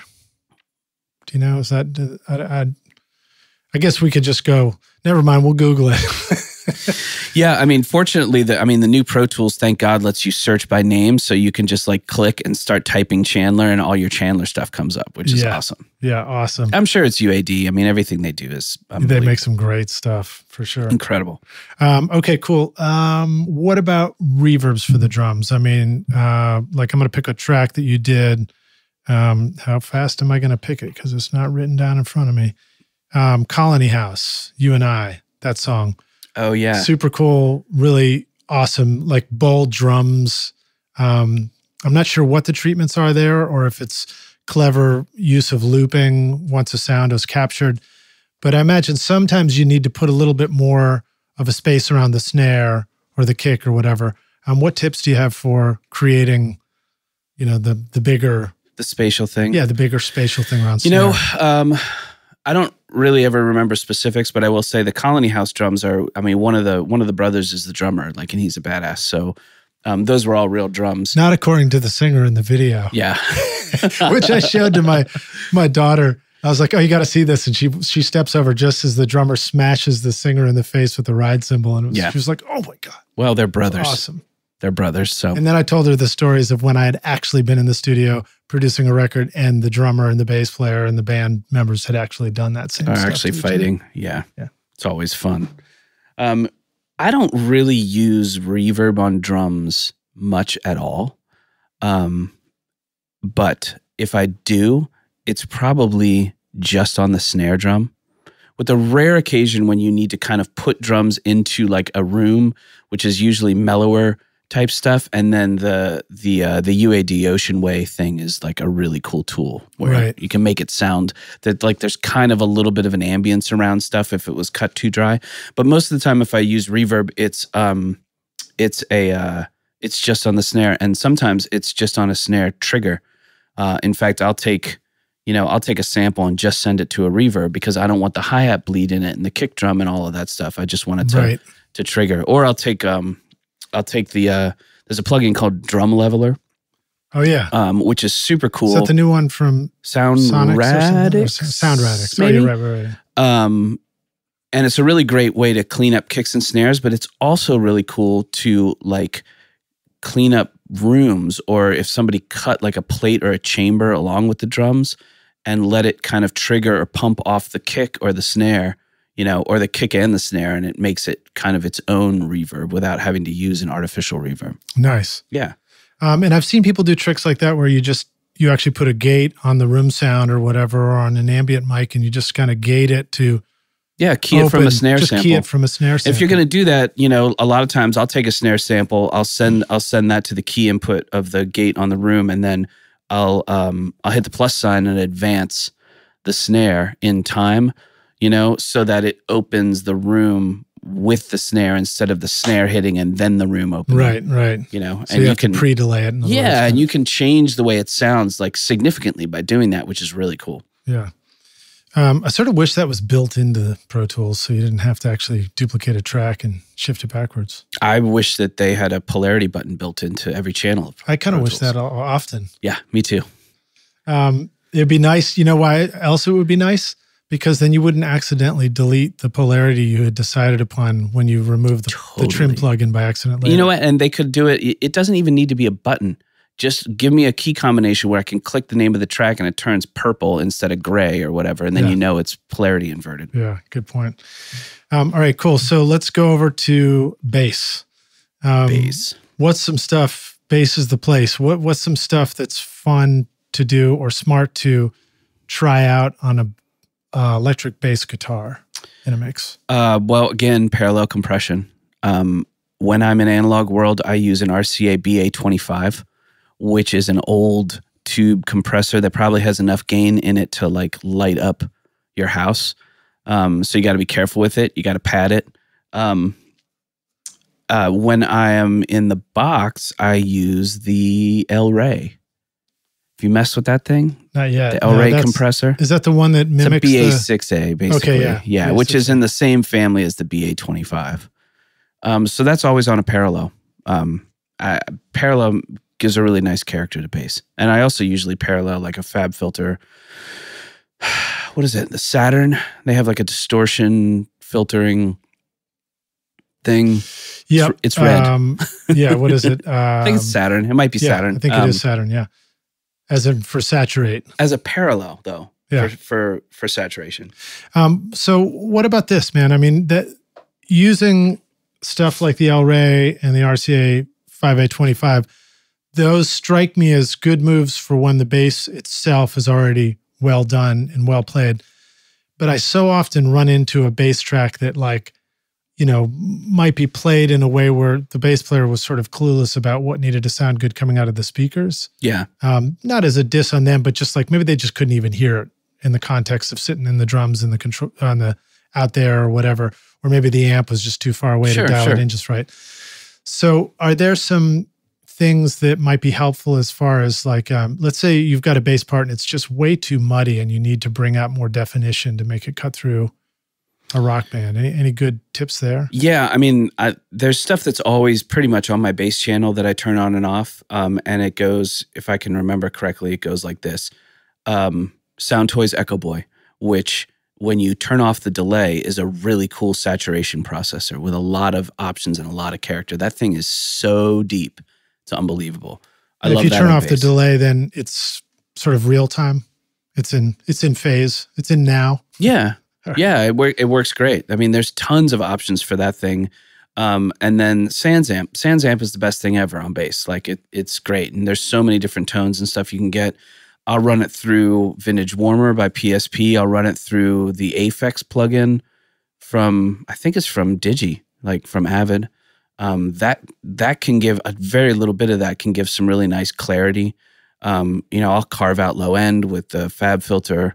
And then one of my favorite tricks is take the Tube Tech EQs, right? I think that's Soft Tube. Mm-hmm. It might be Plug-in Alliance. I think so. All right, so take the Tube Tech EQ and the Tube Tech limiter. Set up the Tube Tech limiter to be, I mean, again, if you reach out to me, or I can send you pictures on show notes, but the gist of it is the limiter is kind of a slow attack, kind of a fast release, like most of the times you use that. But the trick is the EQ before the limiter, take 100 hertz and 1.5K and dime them all the way up. Push that into the limiter and let the limiter chill it out, because it's going to be kind of banging. And that can literally take a lethargic sounding bass and just light it up. That's an old trick that I stole from an old mentor of mine, a guy named Rick Will that I assisted for years. And Rick, he always used to do that in analog. We would pull out the Tube Tech, and the first thing he'd do is like all the way up on 100, all the way up on 1.5K. I remembering correctly, Rick Will was Iodine or no? He recorded and mixed Iodine. Okay. Iodine was Jay Joyce's band. Oh, Jay Joyce's Jay band. and Chris and right. Doug, yeah. That's right. Cool. All right. So then what about the, do you know the Nembrini SansAmp plugin? The PSA 1000 is a new one? No, those are all, that's a word I don't think I've ever heard the word Nembrini before. I can't believe I remembered it just now, but I had a good long time between when I thought of it a moment ago and just said it out loud. You got to email me that. All right, I will. But so that was one that it's a SansAmp emulator plugin that when I compare it, back to back, it does sound a little better to me. Oh, cool. It's nice to hear. And then I think I saw Chad Blake had posted about it on Facebook or something. If Chad Blake uses it, then it's got to be amazing. Yeah, and it has a built-in phase inversion too. Oh, that's always convenient. Yeah, so it's pretty useful, and a blend knob, so you don't have to nice too. Put it on a separate channel. I think every plugin should have a blend knob. They probably should. They should. Should we have a blend knob? Yes. All right. Absolutely. Okay, let's see. Anything else? I do remember once hearing Jakir talk about widening bass in mixes, and I wondered if that was a practice that was useful to you as well. Jakir doesn't know what he's doing, so we shouldn't listen to that at all. Widening bass. I have. So when I have my bass, it's usually bass DI, bass amp. Right, I combine those down to one track. That's got some of the plugins that we were talking about. How do we do that the smart way and not the dumb way? Yeah, that is actually key. So always check polarity. We should actually just make T-shirts that say "always check polarity." ACP. Yeah, ACP. The key there is using like the Little Labs plugin. Yeah, I don't have it yet. I need it. You can just feel the genius of Jonathan Little like flowing through that thing. I mean, theoretically, you could be able to fix that stuff with like delay, sample delay or stuff. But for whatever reason, that thing just makes it so much easier and sounds so much better. I don't know. It's just, make sure the basses that people are cutting are lined up. It makes a huge difference. Huge difference. Check the time, check the polarity. Make sure that happens. And then I have like I said, I have the parallel compressor, I have the parallel distortion, and then I'll also have, it's probably labeled bass love or whatever, and it's going through like a micro pitch shift. It's like a harmonizer or through the Just echo. giving us some lows or something? The sound toys, like, sorry, I'm spacing on the name of it. It's a chorus. Right. Okay, like a stereo chorus. Yeah. And just sneak a little bit of that in. And sometimes that just opens the bass up in the stereo spectrum a little bit. Are there any danger zones about widening your bass? Do you need to make sure that the wide part sort of doesn't have the lowest frequencies in it or anything like that? Or is that just, am I putting on my science brain too much? I don't know. It's probably not a bad idea to just filter out the low frequency on that chain, because why muck it up? But it's also a good idea to look at low frequency on just about everything. If your bass has like a ton of low frequency at 20 hertz, you don't need that. Look at the fundamentals. Like, pick a place. Yeah. You can't have all the kick drum energy and all the bass energy at the same time. Like, one's got to give. So let me ask you this, man. In going back and looking at some of your favorite old records that inspired you and made you feel great about music, were you shocked to discover some things about low end or anything like that?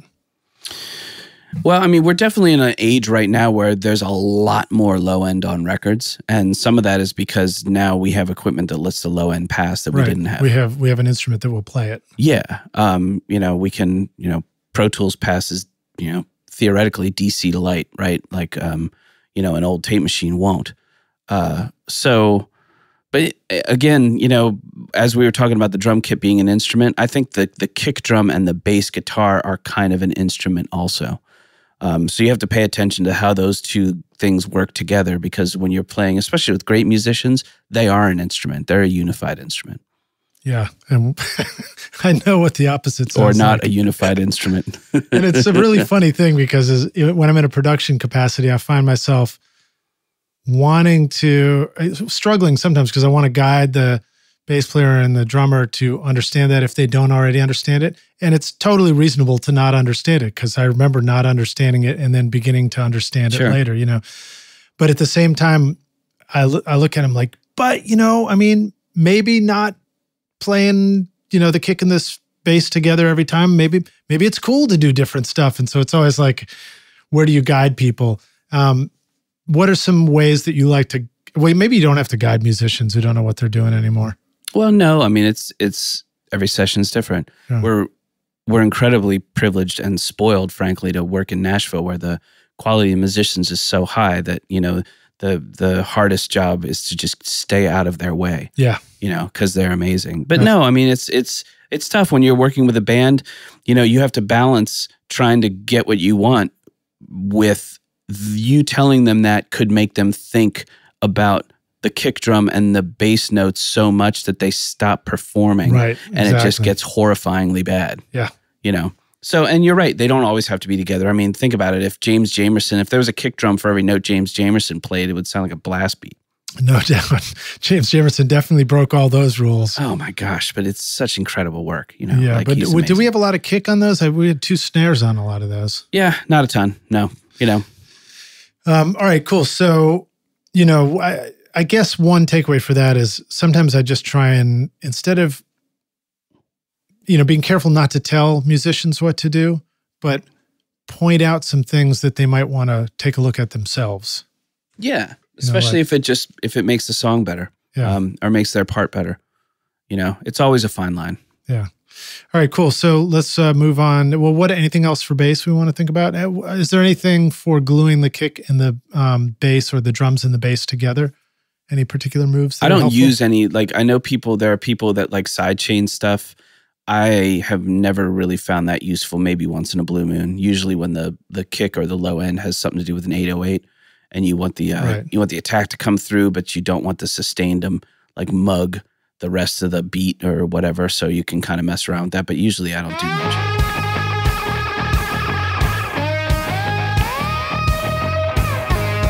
Want to record killer drums in your home studio? Then check out Rockstars of Drums to learn how to record, edit, and mix pro-sounding drums with a professional Nashville session drummer in a Grammy-winning studio. Or if you're ready to start mastering your own records at home, then check out Rockstars of Mastering, where I walk you through exactly how I mastered my own record, Skadoosh, using nothing but plugins in PreSonus Studio One. And if mixing is your focus, then check out my free course Mixmaster Bundle, where I show you how to mix mix using stock and free plugins in Pro Tools. And the best part is these techniques would work for you in whichever DAW you're using right now. Plus, you get a look at how I recorded everything in my studio and multi-track downloads for you to practice mixing and even include in your mixing portfolio if you want. Are you ready to make your best record ever? Then go to Mixmaster Bundle to get started for free now, or look for the clickable link in the show notes of this episode.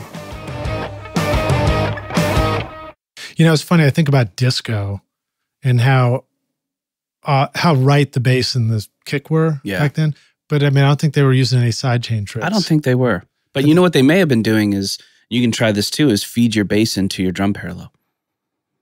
Right, so that it just breathes a little bit with the compression on both. And see how that works. I actually used to do that, and then I started removing it from there. And maybe you just need to have buttons where you can send a little bit of anything to anywhere and see what it does. I mean, one thing that's great is having all that set up. So you just, you have a parallel and you can mute it or unmute it with a click of a button and just see, So part of the way to do that is to use aux sends on tracks. So the bass would have an aux send over to the parallel drum compression track, for example. Yeah.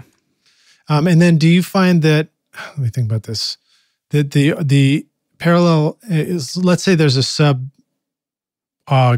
submix aux track for the drums, and then there's a submix aux track for the parallel compression. Do those ever have the same input, or are they always separate inputs? Does that make sense? I mean, they're always separate inputs, because just taking that fader to 0 makes it the same input, right? Yeah. And there's a key command in Pro Tools where you can just like select all these drum mics and be like, mirror this to send A, and boom, then you've got like an equal thing. Yeah, and it used to be a little bit more of a pain in the butt than it did, yeah.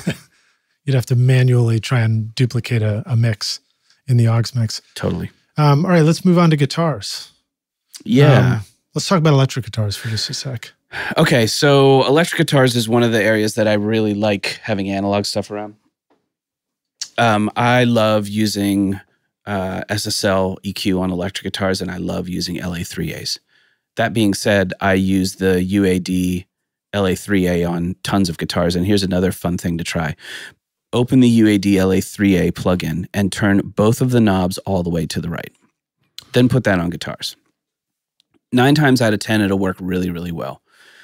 Sometimes a guitar will be so transient that the transient will come through like really harshly, and you got to deal with that. And sometimes there'll be so much noise on the guitar that as the note rings out, the noise just gets obscene. So you can either try and knock it out with Isotope RX, or, you can just like fade it. But, and you may see a common theme on this. Like, I don't think that I got really good at mixing until I stopped being afraid of doing really extreme stuff. Right. So, like the default setting for my UAD LA3A is both knobs all the way to the right. Dig it. I like that. And it's a really great sound. So a lot of times with electrics, I'm doing analog EQ into LA3A, but if I'm in the box, then I use it in the box. And then that generally, at least for the main, like the rock electric guitars, that feeds an aux. Like they go to an aux, and on that is, okay, so here goes secret weapon, right? Nice. BX Shred Spread. Got it. Awesome plugin. It is awesome. There is I'm sure there's like 12 different things on it.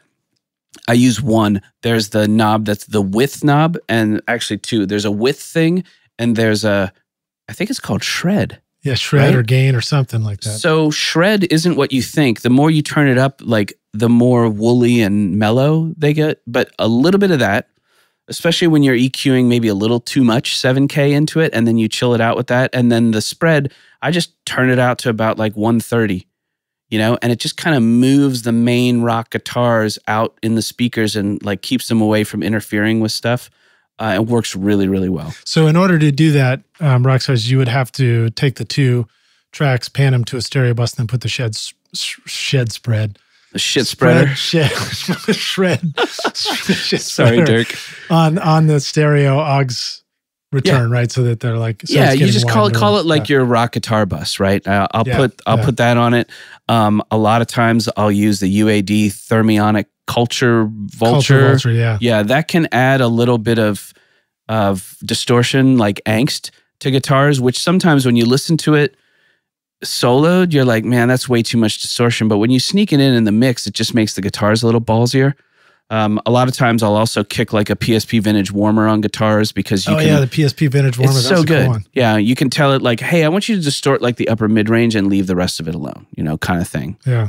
It's just ways to shape the guitar sound. It has a great compression too. It really does. Like that plugin is a hidden secret, man. In fact, I just walked into Pete Lyman's studio today. Whatever he was mastering, and Vintage Warmer was up there. I was like, dude, Vintage Warmer. He's like, yeah, man, it was just perfect for this song. That's groovy, man. All right, so let's see, what else? Acoustics. How about, before we get there, let's talk about the solo. Let's talk about the solo, the guitar solo. The guitar solo. How is that one handled differently than those big guitars that we just, got to rock with the band? Yeah, I mean, it just depends. Like, for solos, I like to try and put it in a little bit of a different space. So sometimes it's a combination of things. Sometimes it's throwing the Waves Eddie Kramer guitar plug-in on it and just pressing buttons until it sounds cool. Mm-hmm. A lot of times I'll give it some sort of, sometimes I've run it through like 2 H3000 plugins, just anything that gives it a different space. So when the solo hits, it's a scene change. It's like a shift in what's going on. That's a big thing for me. Like sometimes it's Crystallizer, just throwing some weird swirly stuff out. Thank God for Sound Toys. Thank God for Sound Toys, man. Those guys are just, Ken's a genius, and they've just been so good for so long. There's a couple of companies that whose stuff I use so much. It's just like, can I just buy a lifetime, lifetime membership? Yeah, I mean, it's like just Valhalla. Take my money. Everything is cool. Can I just buy a burial plot at your I know. fucking company? So, the guitar solo thing, I'll tell you what I use a lot. PSP makes a thing called they make a mix pack or whatever. And one of the things they have in it is called a stereo controller, right? And it's a weird plugin that lets you steer stuff around stereo. So what I like to do on guitar solos is I'll push it a little extra stereo, and then I'll take the center and or the balance, and I'll move it a little bit to the side, right? Sometimes a lot to the side, but a lot of times it's a little bit to the side because the vocal's coming up the middle. And as an aside, in this case as an exception, but most of the time the panning that I'm using is left, center, or right on everything.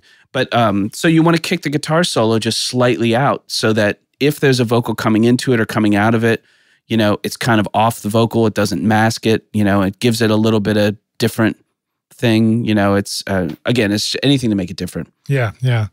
And that's one of the things is, sometimes it's tricky when that lead guitar tone, maybe the guitar player used a pretty similar one to what the rhythm track was done with or something like that. Yeah, in that case, then just go ahead and screw it up. I run stuff through pedals a lot. Yeah. Like just plugging in a guitar pedal. I run bass through pedals a lot. Run the guitar through a pedal, run it through an amp and mic the amp or Any good tips for getting the signal out of your computer into a pedal and back in? I just use the radial. Radial DI box. I don't know what's called. It's orange. Right. Okay. Cool. And it's it matches the internet. I'm like that too, man. I can't even remember the names of stuff. No, anymore. It's orange. I mean, Little Labs makes a killer one that will also like cook you breakfast. I have the radial one that is just within easy reach, and it's a really easy way to run out to a tape delay or to a guitar, a pedal or anything that you can screw. Now, is it a box that you go out through the box and come back in through the same box? Yeah. Or not? Yep. Okay. Yeah, in and out. That's handy. That's where it gets a little tricky sometimes when you're like, I want to do this thing, and you're like, oh crap, which cable do I need to go from what to this to that? Yeah, I just leave it set up. There's a bunch of pedals on the right-hand side of my studio, so I can just put an insert in and go over and just start plugging in pedals until something sounds cool. Yeah, I need to set that up in here.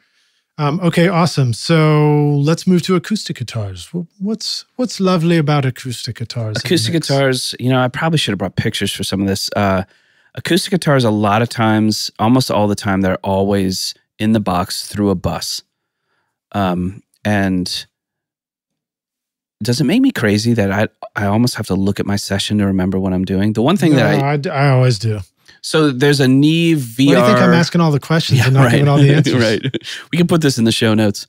There's a Neve VR. UAD makes a Neve VR or 88R plugin or whatever. And so there's an old trick if you ever used to work on the VR Neves, which is you take the high end, the shelf, and you crank it up like a good 10 dB or whatever. And then you take the low pass filter and you turn it down. And it makes a really weird interaction that's perfect for acoustic guitars because it's not like super searingly bright, but it's open. Yeah. And then recently, like they literally just released this. UAD released an Avalon 737 plugin. Right.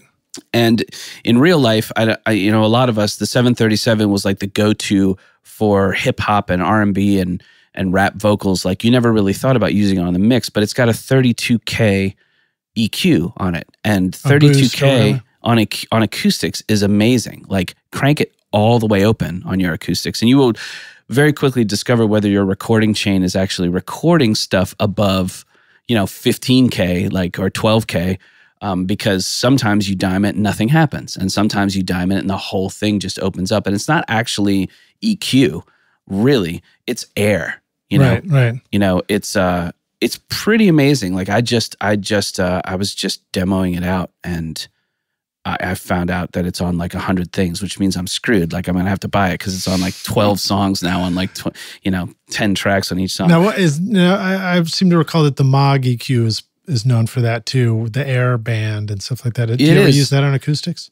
I don't actually. I end up using the Neve a lot. I end up using... I guess the Moog doesn't have the high cut as well, or the low pass. It doesn't, yeah. And I suppose you could, if you had the Moog, you could use that and then do a high cut in another EQ. Guess you'll have to experiment and find out. Yeah. Here's an oldie but a goodie. On almost all of my acoustics, I use Massey tape head. Massey tape head's very cool. I used to use it like crazy. I haven't been using it as much now, but I probably need to keep using it. I love it on acoustics. I love the UAD Shadow Hills on acoustics. PSP makes a geeky plugin called Mix Treble that lets you mess around with harmonics and saturation, stuff like that. That sounds really good on acoustics. And then who are the guys that make, they modify the Fatso and then they make this clariphonic EQ Kush. So let's jump to, the thing that may or may not be the most important part of a song in a mix is the vocals. It is definitely the most important. What tips do you want to share for, we're getting near the end here too, but what do you want to share for getting vocals to sound cool? Like what should we try in our mixes? As when it comes to the vocal, you should try everything, because if the vocal doesn't sound awesome or unique or exciting or emotional, then the rest of it really doesn't matter. Because let's face it, I mean, honestly, other than the bass player and the bass player's girlfriend, the people out in the real world are predominantly listening to the vocal, because they listen to music because music speaks to them, and a lot of times that speaks to them through a lyric. So you have to make sure the vocal is great. All right, so that means trying everything we might learn. So like minimal, maximal. This is one thing that I have actually learned, like you just do not give up on the vocal. If it's not working, try something else. If that's not working, try something else. If that's not working, distort it. You just have to keep going. So I do weird stuff on vocals, and I use a lot of outboard on vocals, a lot. But the theory remains the same. That I'll do initial EQ on a vocal. I'll make sure that rumble is gone.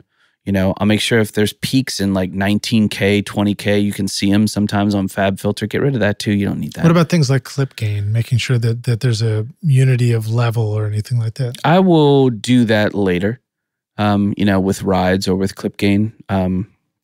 But if, you have to assume that the vocalist was performing it for a reason, and that the producer was having that performance for a reason. So the last thing I want to do is take dynamics out of it preemptively. Right. But then a lot of times I'll run it through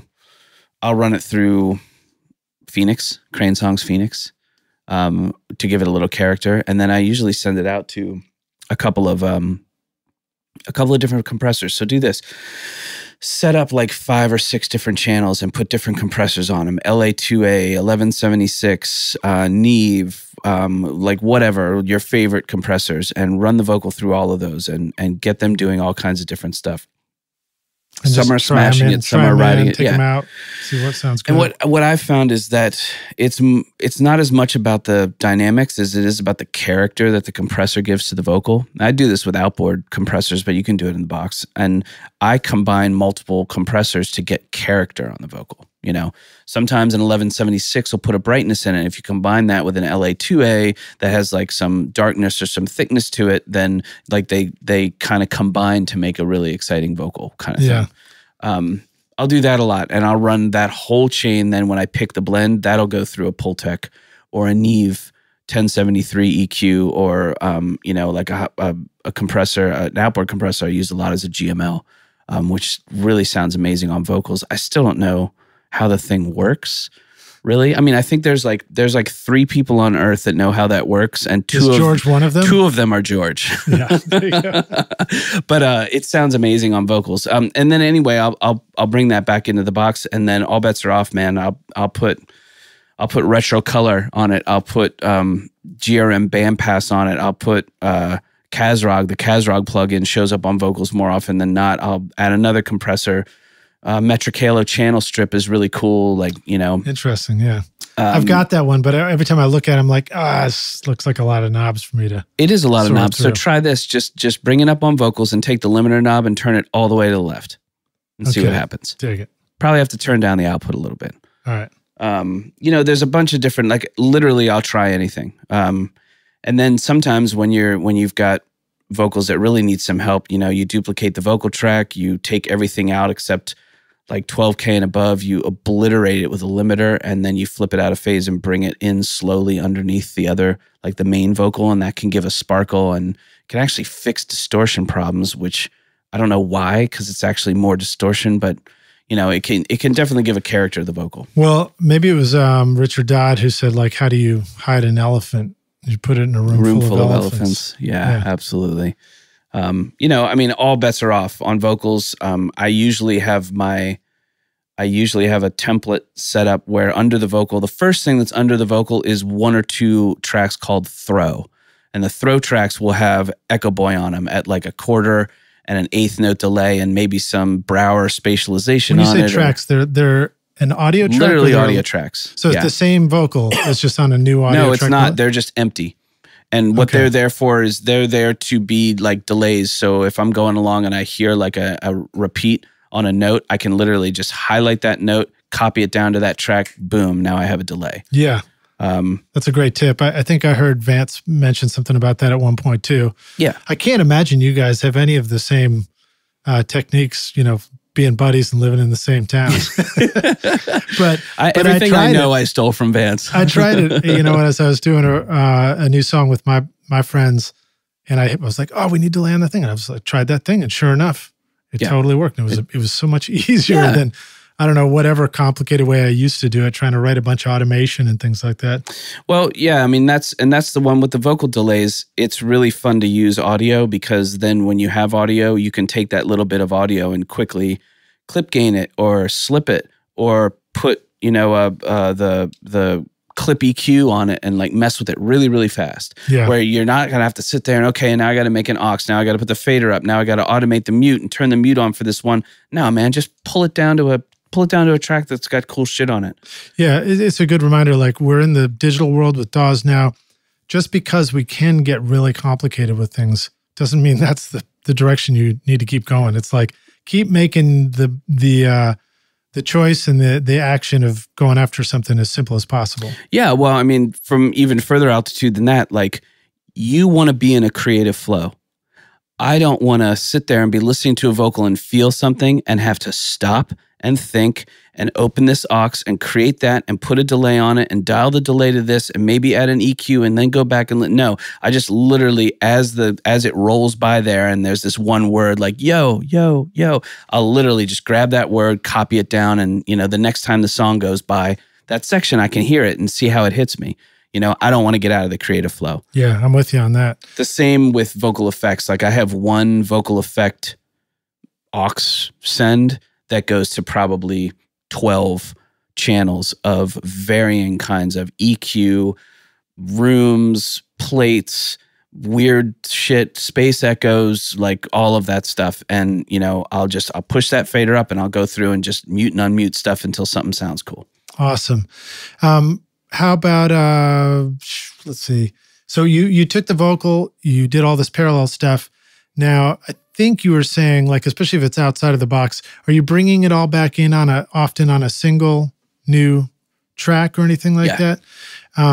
Is that kind of a good takeaway? It's like, do anything, but at the end of this thing, try and deal with one thing? Yeah, I think so. I think it's easier to do that. It's easier to ride it, Yeah. when you've only got... Well, I definitely have an easier time riding or just telling where I am if I can literally see the waveform on the screen. If it's an aux fader and it's just a line with dots all over it, I get really confused. Totally. And that's and another thing that we do a ton is because I am fortunate enough to be able to have an assistant, like he sets up my songs and everything is color coded. Right. Like, and everything is laid out exactly the same way. So I know if I'm listening to a song and I'm like, actually listening to how everything's working and I know something needs to change for acoustic guitars, I know about halfway through the scroll in light blue are the acoustics and I can go right there. Yeah. Which doesn't make a huge difference when it's a band, but when it's 450 tracks, it makes a huge difference. Yeah, indeed. Well, it still makes a difference even for me. Just I get confused so easily. Yeah. It's basically what it boils down to. Awesome, dude. Well, this has been really cool, man. Let's go to some closing questions. Yeah. What about referencing? What's one of the ways that you like to make sure that your mixes sort of stand up against your favorite mixes from other people? And you just listen. It's a little bit of an ego crush sometimes, but it really is important to sit there and listen. And it's also important to be in touch with your clients, man. I just did a record, which turned out great and shall remain nameless, but they sent me a song and they didn't say anything. So I mixed it kind of pop because it was kind of poppy, sparse but poppy. And then they came back and they were like, oh, well, what we really wanted, we wanted to sound like it was 50 years old. Right. Right. And I was like, oh, okay, no problem. And we broke out the EMT 140 plate and like the old Neve compressors and like all of this old stuff. And I sent it to them like that. And they were like, this is exactly what we wanted. And it's like, that's cool. If you had told me that ahead of time, like, if you want this to sound like this Drake song, tell me you want it to sound like this Drake song. Right. Communication. And I get that people are like, man, I just want to let you do your thing. It's like, I'm still going to do my thing. But if you've been listening to this reference for like the past 6 weeks, I need to hear it. Yeah. Just like I always, always, always want the rough mix. Yep. For 2 reasons. 1, this is what they're used to. 3 reasons. 1, it's what they're used to. 2, it's probably loud as fuck. So you got to deal with that when you're sending out like mixes.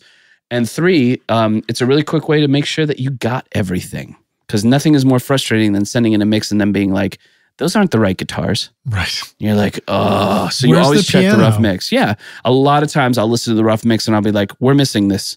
Like, where is that thing? And they're like, oh, sorry, forgot to send it. Right. So you always got to have the rough mix. But yeah, referencing great mixes is going to do is make you better at mixing. When is the right time and the wrong time to reference, though, in the process? I don't know. It's if somebody has a reference, I'll listen to it first. I'll listen to their rough mix. I'll listen to their reference, and then during the process, I'll double check. Like, drag it into the session, line it up, pop back and forth. It's going to be hard to compare, but if you get the volumes relatively even, then at least it gives you kind of some perspective. And if you get lost and you're doing something stupid and then you switch it over to the reference and the vocal's like 100 times brighter or 100 times darker, it kind of gives you a reality check or a reset. All right. So let's go to this kind of closing question here. When are we done with the mix? Man, hopefully you're done before you go over the peak of the mountain and start to slip down the other side. It's a very slippery other side. It can be, yeah. And I've been there. I've done that myself. And one of the hardest things to do is to admit to yourself that you did that and you go back to where you were. Which, by the way, go into Pro Tools, go to the autosave, set it to 999 and every minute because there's no reason not to. Yeah, that's what I don't have it that high, but I will now.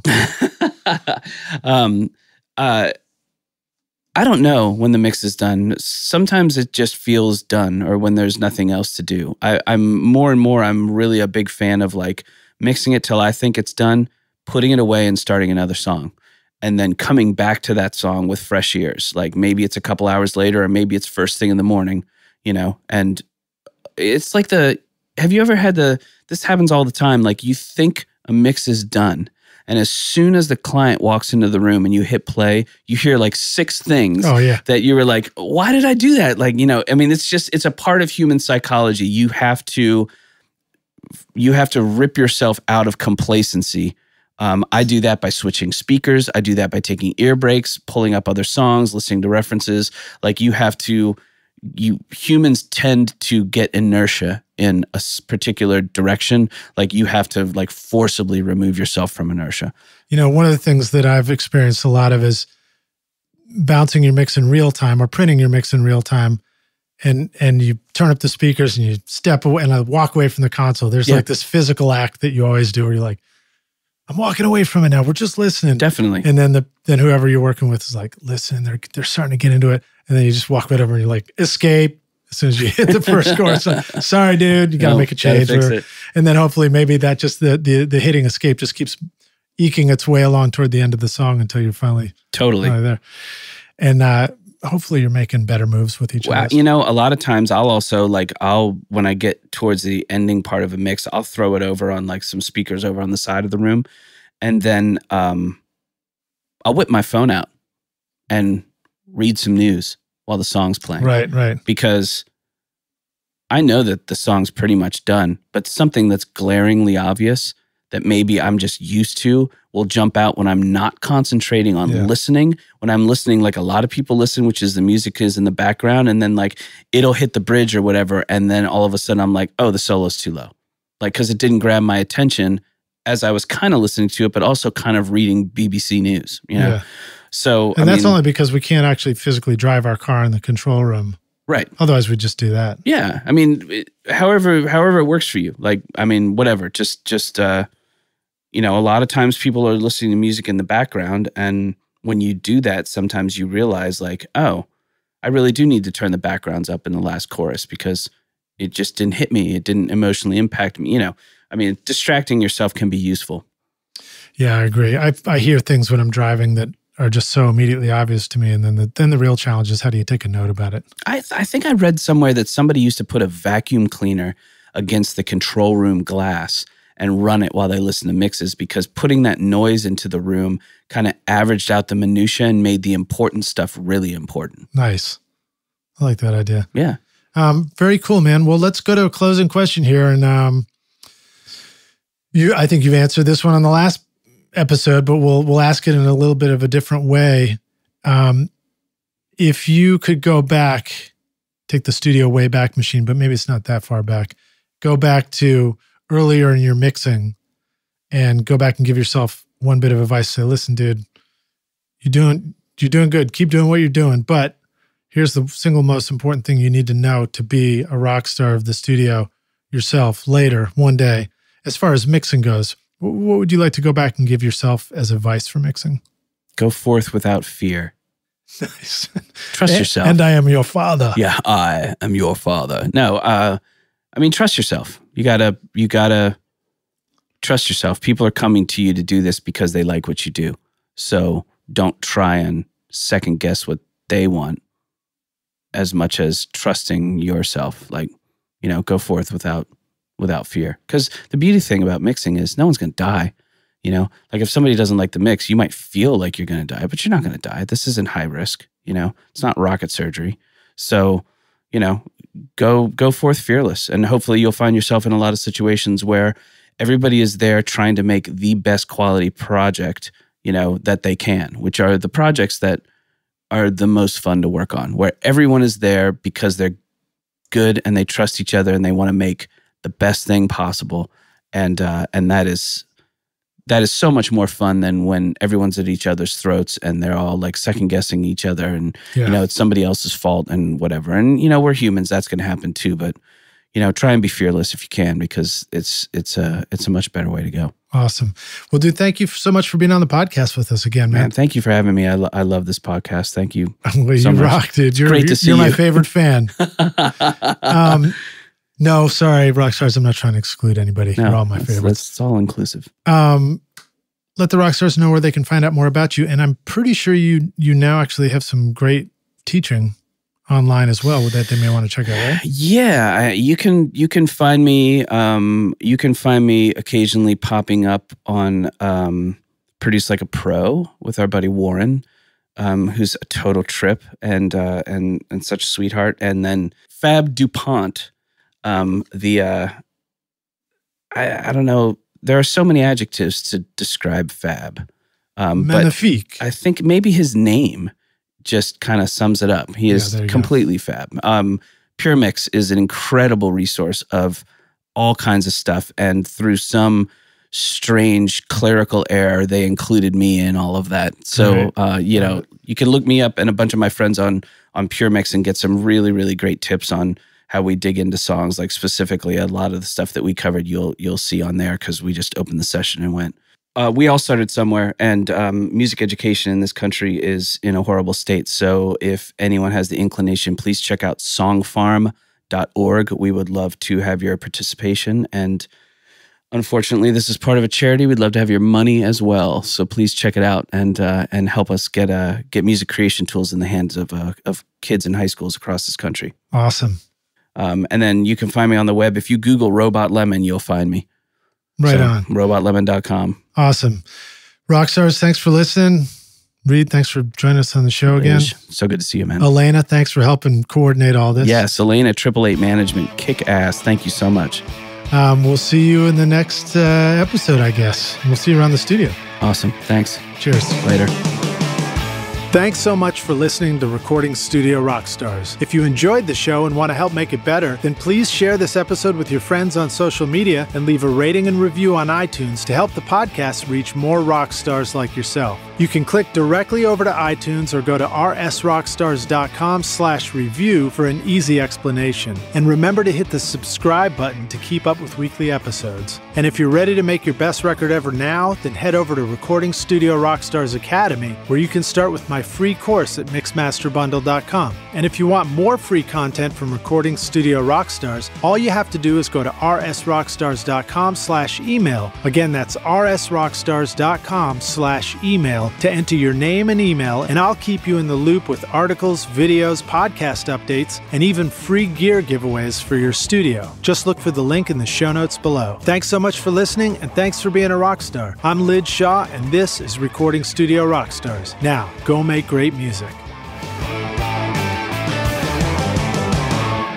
Thanks so much for listening to this episode, Rockstars. I also want to give a big thank you to our sponsors who helped make this episode possible: OWC, Whisper Room, Eventide Audio, Spectra 1964, and Roswell Pro Audio. You'll find links to all these wonderful sponsors in our show notes. These are all things that I highly recommend you check out for your studio. They're going to help you make your best record ever. Thanks so much for listening, and we'll see you guys in the next episode. Cheers.